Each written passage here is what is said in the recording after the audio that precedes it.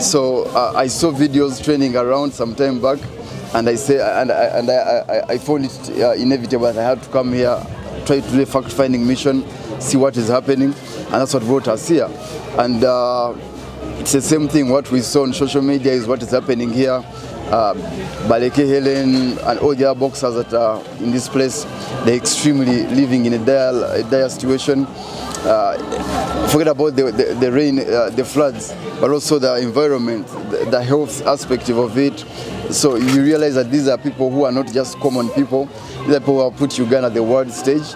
But the way they are living is very unprecedented. And I think the government needs to come out seriously in terms of the reward system, because even those that won medals and they are promised monies, they never came through.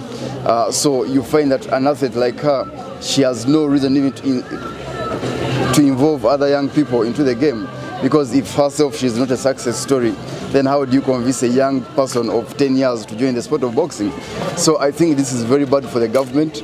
And the government, of course, has so many other stakeholders, National Council of Sports, Ministry of Education, and so many other organizations that really need to come into these issues and see how to make interventions. Because this is Hellen Baleke.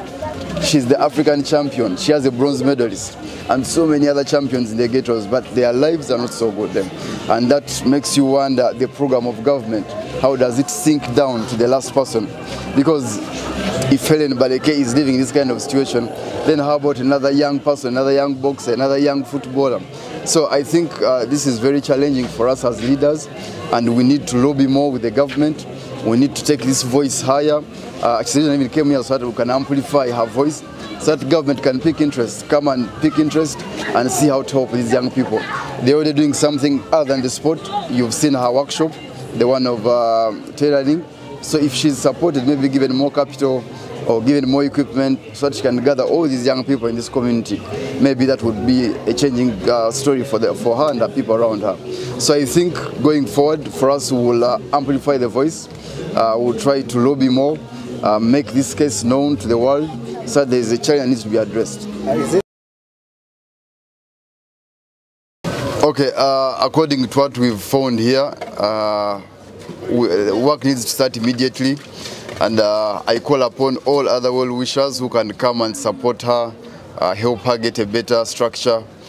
We really call upon you guys to come and support her.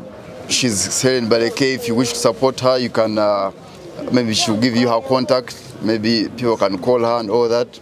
Or they can come out, contact through the federation. We'll still connect the two people or the two parties. So whichever way, or anyone willing to help, you can come to our office in Ugogo. Then we can connect you to Hellen Baleke and all the other boxers in this place.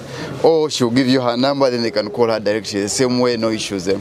But for me as the president, I will help you start the project, and I'm going to give you a sum of 1 million shillings, and that can help you start. Then all other well-wishers can come on board and also maybe support your cause. So this is 1 million that I'm going to give her, and I hope it will help her start on the process. As we also look for other friends who can come in and support this.